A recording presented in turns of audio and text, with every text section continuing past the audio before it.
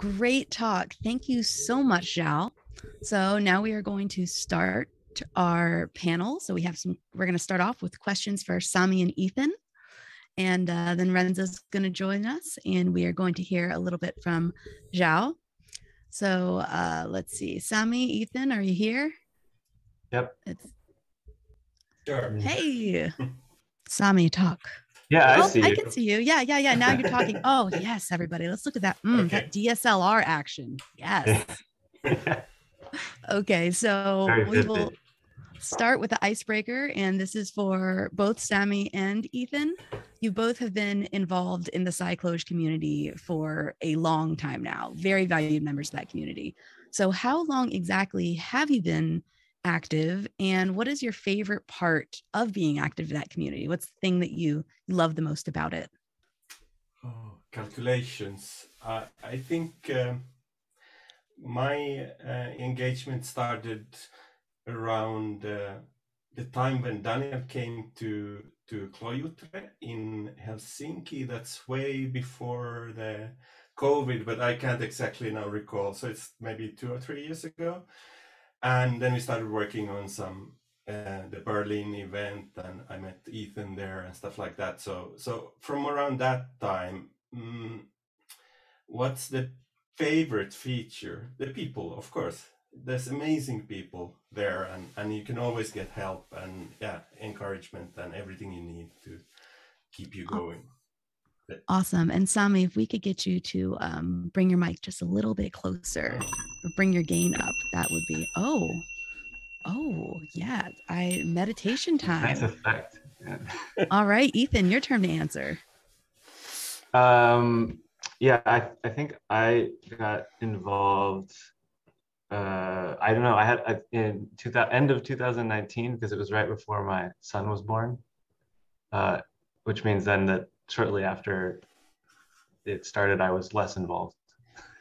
So I've had it up and down. And I think, I don't know.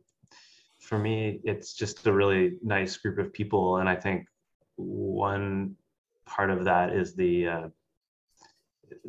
oftentimes we talk about not having kind of litmus tests around expertise or sort of level of, even in terms of level of familiarity with the things that we talk about so frequently.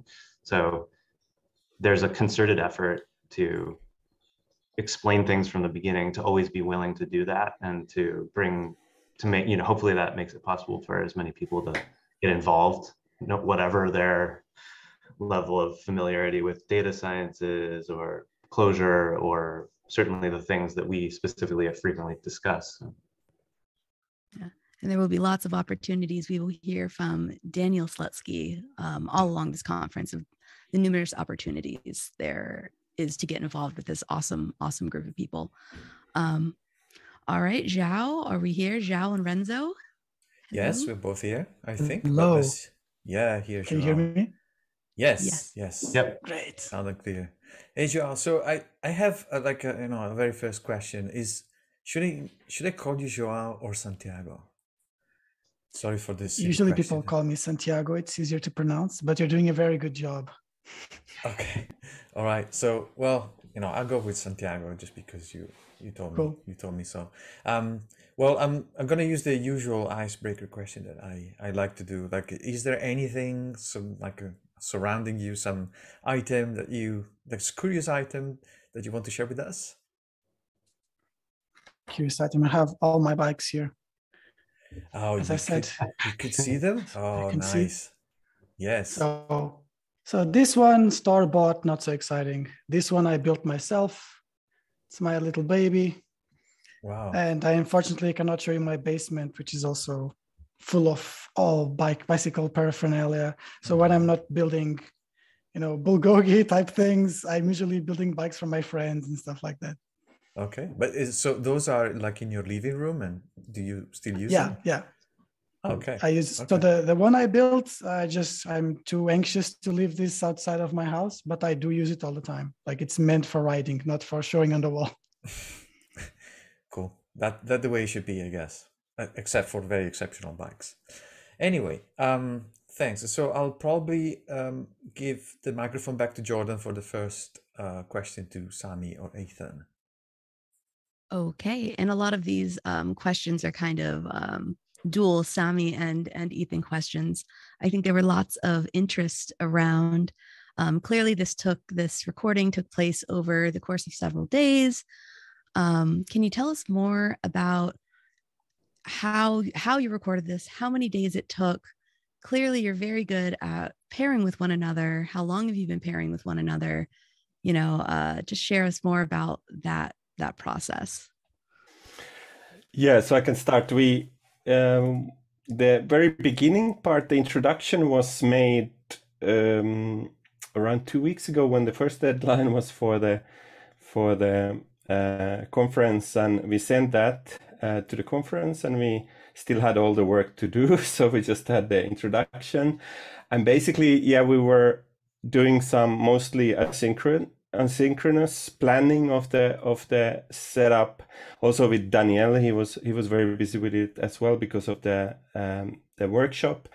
And I think the most of the recordings happened this previous weekend. So we did something on Friday, some twice on no, I don't forget, I don't remember exactly, but yeah, because we have this situation of a slight time difference. We have these windows early in the morning and early in the evening. So we did a bunch of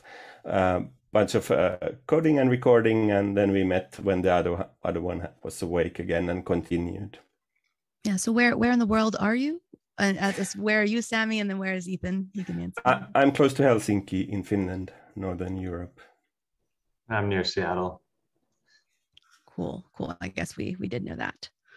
And okay, one more question. Who's responsible for the post-process video editing? I know that can be hard. Did you just say, all right, ready, set, go, OBS? Did somebody have to edit and snip it? And or you just rock? Clearly you just rocked with it. I loved that actually improv part of it.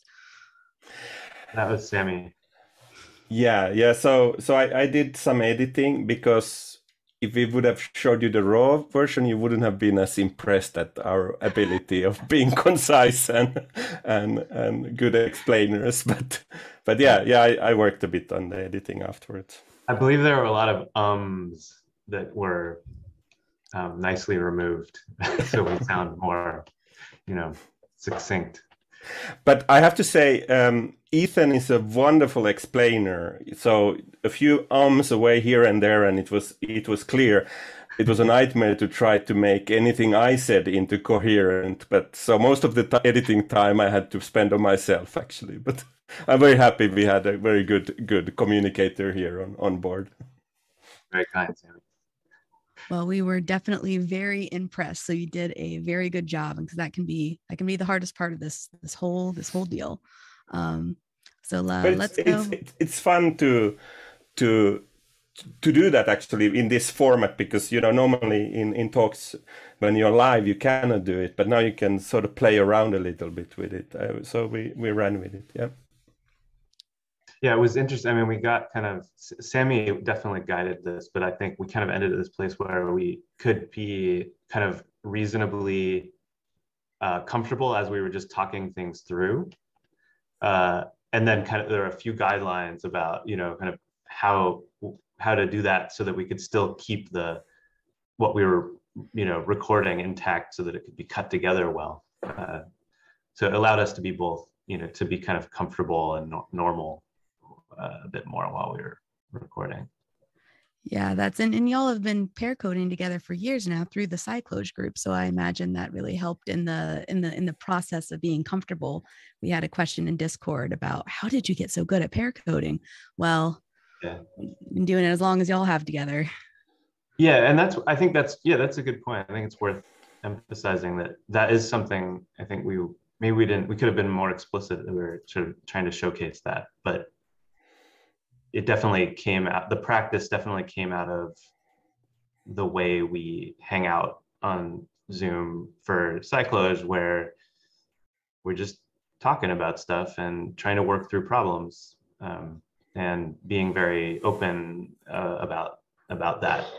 So yeah, I think that was showcased there, and it certainly buoyed us when we're Yeah, there's been like hours and hours of study groups that have been done over Zoom with like half a dozen people doing exactly what me and Ethan did live there. So yeah, that's actually a nice feature. I could have chosen that as my favorite thing about the community, actually. Yeah, and we should plug those.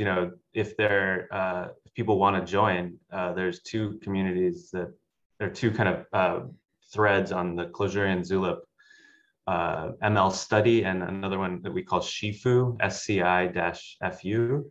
And ML study there's a lot of wonderful sessions that Daniel runs most frequently that are looking into certain, data science problems and just looking at them. And then Shifu is one that I've been hosting, and it is a bit more focused on learning the data ecosystem, the libraries, and with the aim of helping people get to the point where they might contribute to them, or at least understand their internals a bit more and how they connect. Yeah. And Santiago, are you also involved in this reClojure community? Not as much as I would like, mostly from my fault. Like I gave maybe one workshop so far. Like I gave a workshop in this conference, and then I have a couple of demos and some explorations with Daniel. And I also was part when there was, in the good old days of 2019, the data science meetup in Berlin.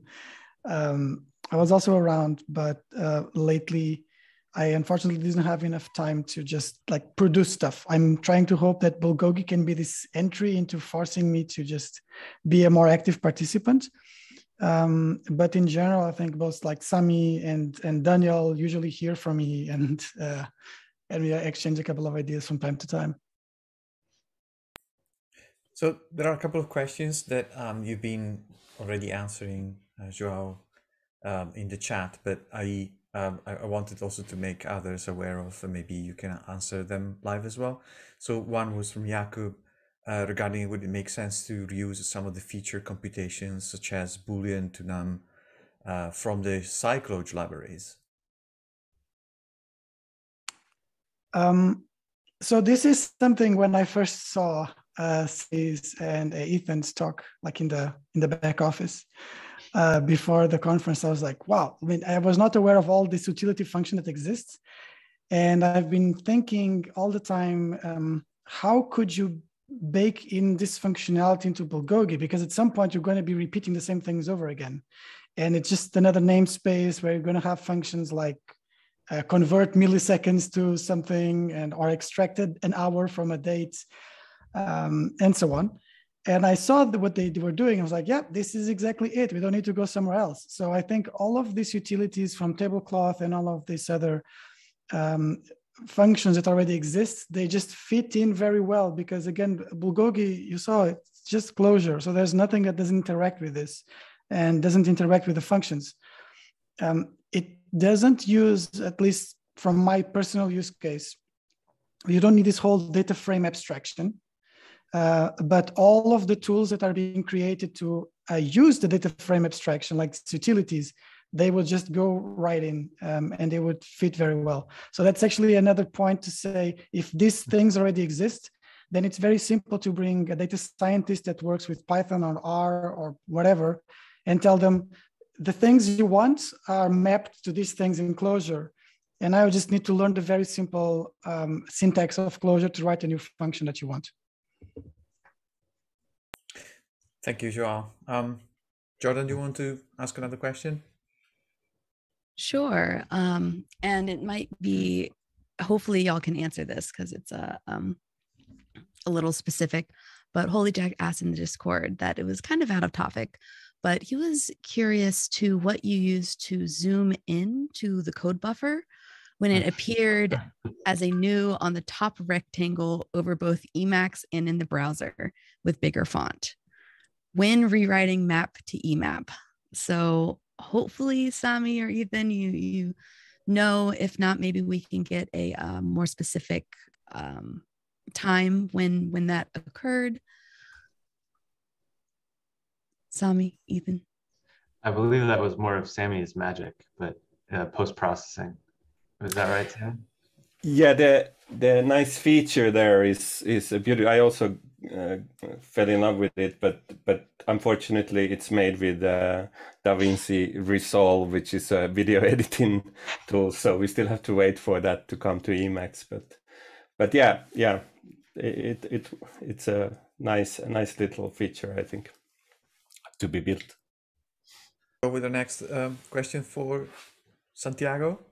You mentioned that Python or R is slow compared to Clojure, and I'm interested in why Clojure is faster than Python and R when Python has libraries like NumPy that are backed by C. So I imagine people in my organization country might claim that Clojure is fast with that, and I wonder what you would say in response. Right. So, I mean, for completion, R has the same thing, right? We also have lots of libraries that are backed by C or C++ or Fortran. So they should also not be seen as slower in comparison to Clojure. When I made that comment in the talk, I'm referring to vanilla Python, vanilla R, which is actually what we have to use when we deploy these things. So I'm not using NumPy or a NumPy-like thing in production to calculate these features because it's such a small thing. I'm not going to use NumPy to make X minus Y. It's just overkill.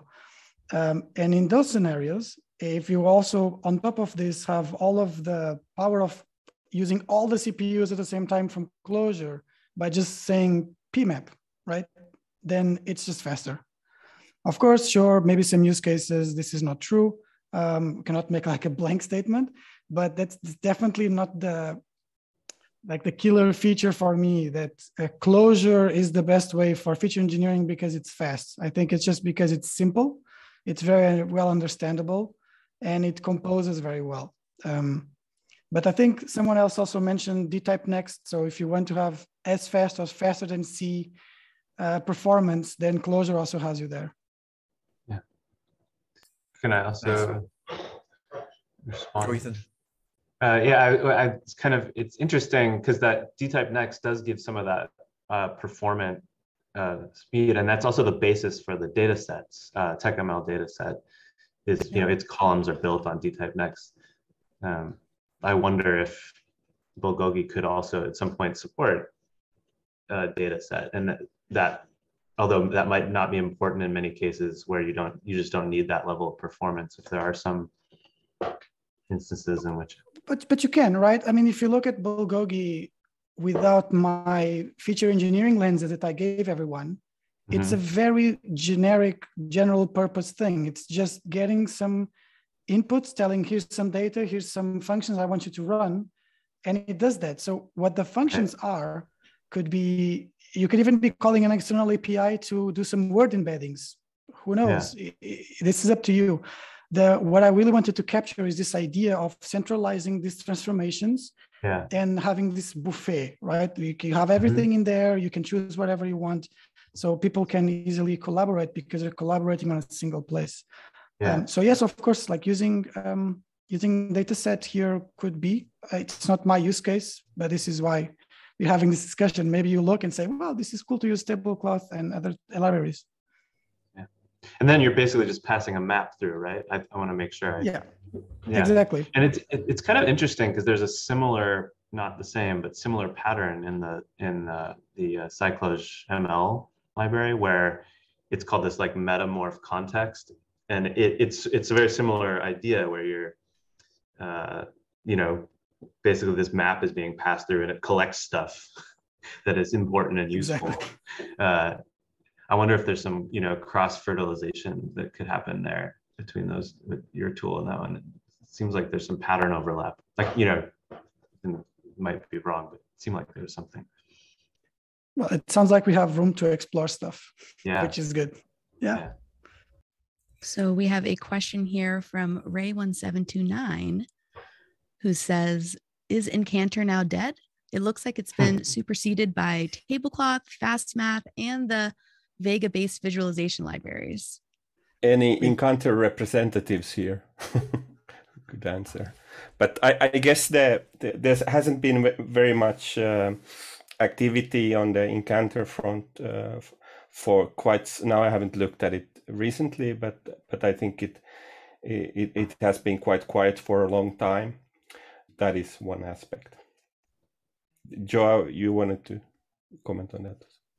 I was just saying that if I have the option of using the same type of tools from Clojure, I wouldn't use something that is interfacing with R from Clojure, right? So I would prefer having either directly using R and just commit to that environment or commit to Clojure.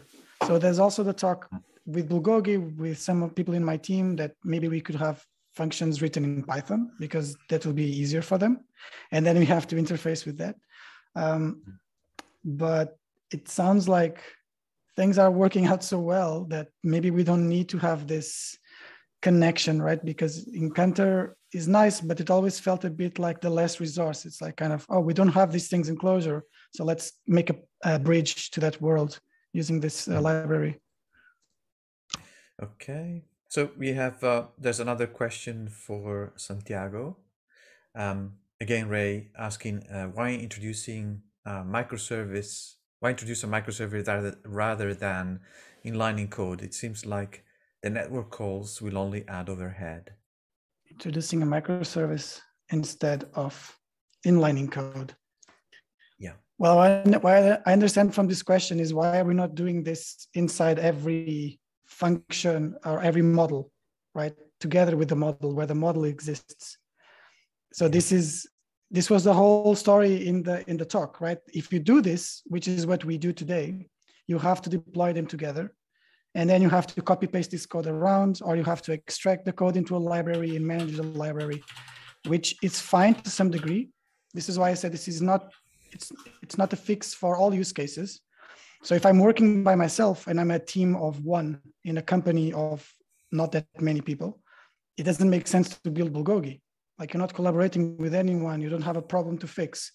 The problem only happens when you have a certain scale and you realize people are writing the same things over again. And you don't have a nice or easy way to keep the data you get in development to be exactly the same as you have in production. So you have to duplicate these two things. So you're inlining code in two places, right? You have to inline the code in development, inline the code in production. And on top of this, if you get a new colleague that just says, well, I'm more efficient in Python, in R, okay, that's fine. Everyone does what they want. But then we just need to find a common ground where to collaborate. And to do this, you just cannot inline code. And this is why Bulgogi needs to become some sort of microservice. It doesn't need to be a microservice, but needs to be extracted, in my opinion. That makes sense. It really seems like collaboration is the key of a lot of y'all working together. We have a question for Sami here from one Tom. Any reason for using the ELIST style indentation when using Clojure? And he adds, the result is less ragged code, and you can set the font size bigger too, because the horizontal screen real estate is less of an issue. And it's very helpful for screencasting, he mentions. Yeah, no specific reason. That's a very good tip. And next year, wait for that indentation. We'll use that. So thanks for the tip. It's good. So Renzo, do you have maybe one last question? I think we are getting to the time to wrap it up for one more break. Yes, we have one last question. I think it was, why did you decide to, I think this is from Pavel before, why did you decide to implement Bulgogi as a Babashka script? Is that specific to your company setup infrastructure, or there are other benefits as well? Oh no, it's very fast to prototype it like this. Okay. I was thinking, well, I just want to try a couple of ideas, how this can be implemented. Instead of making this a full setup, I can just share a script with someone else and say, hey, run this in the command line, see if this does what you want. So I think Babashka just enabled a whole level of prototyping that it kind of existed before, but now it's just at the script level, which Clojure was missing a bit, and you always have for granted in R and Python. So no, it will not be Babashka script forever. All right. So can I just add a short, since this Yes. became also a discussion about post-production panels, so I'll just make a little shout out to any Linux users who want to work with a proper video edit NLE. There is something. For years and years I was waiting for something, but a couple of years we had DaVinci Resolve, which is not open source, but it's free, so we can do proper video editing on Linux. Thank you. But it doesn't work with a Radeon GPU, FYI.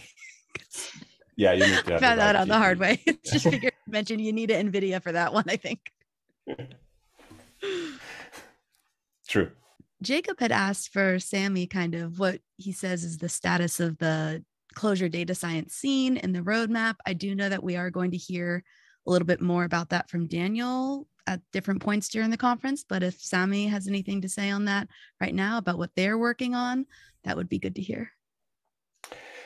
Yeah, I think Daniel is an excellent person to talk about that. And but I warn you a bit. Every time we ask Daniel when is it ready, he says in a month or so, in a couple of months. But yeah, we'll be honest. This takes a lot of time, but the amazing work that has been done now, it's pretty far already. It's pretty mature. It's not completely mature for beginners and stuff like that. We have a lot of work to do still, but it's making amazing strides. It's exciting. That is wonderful. And remember everybody to stay tuned. Daniel Slutsky is the person to contact about that. And he will be sharing. There's even an extra bonus day of the conference on Sunday where you can dig in and learn more about that. So yeah, stay tuned. There's also the website, the reClojure website, or the Zulip. There's also the Zulip. There's lots of ways to find out about this. Once again, I'm going to thank Sami, Ethan, and Santiago for the wonderful talks and the effort they put into this. And